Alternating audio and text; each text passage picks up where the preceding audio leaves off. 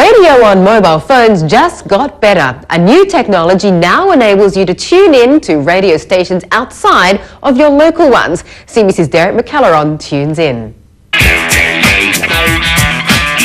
Virgin Radio has become the first radio station available globally on 3G mobile phones.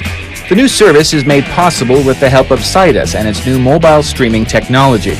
It allows you to tune into the British pop and rock station wherever you have a mobile signal, and you don't even need an FM receiver. The problem with FM radio is, again, it's local. It does not go beyond a geographical boundary. What we wanted to do is create a situation where consumers are demanding a vast variety of content. We want to give them different content. So with this, a person sitting in South Africa and listening to the Virgin Radio that's been streamed out of UK, somebody sitting in Singapore, somebody sitting in Australia. So this is how we differentiate ourselves, which is not localized, but more of a global village in that essence. The software is free to download via the web or the WAP on www.virginradio.co.uk, and the entire process of downloading and installing takes less than 5 minutes. From there, you can access Virgin Radio or its two new digital stations, Virgin Radio Groove and Virgin Radio Classic Rock. It all takes just a few seconds to buffer and you're on your way.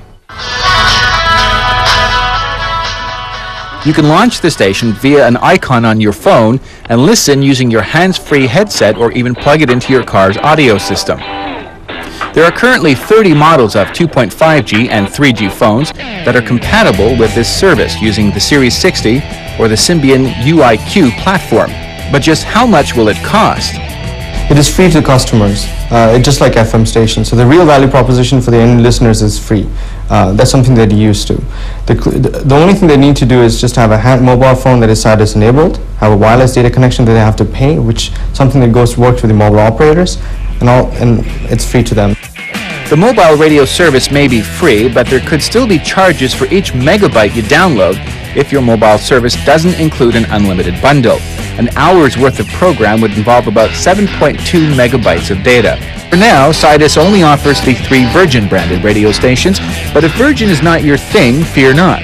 Sydus says plans are in the works to add more stations to its lineup. For Generation E, I'm Derek McCelleron. And on that note, we wrap up this edition of Generation E. I'm Mandy Drury. See you same time next week.